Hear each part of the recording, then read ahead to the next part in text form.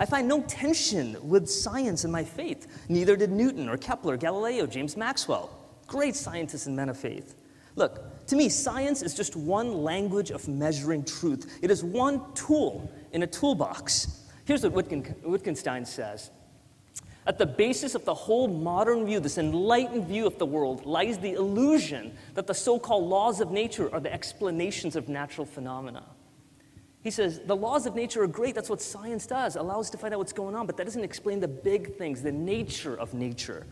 You see, we must ask deeper questions than that alone, and we all do. And these questions are also being asked by the Columbia campus security on Friday night.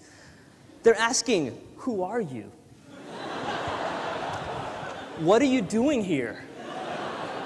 And where are you going?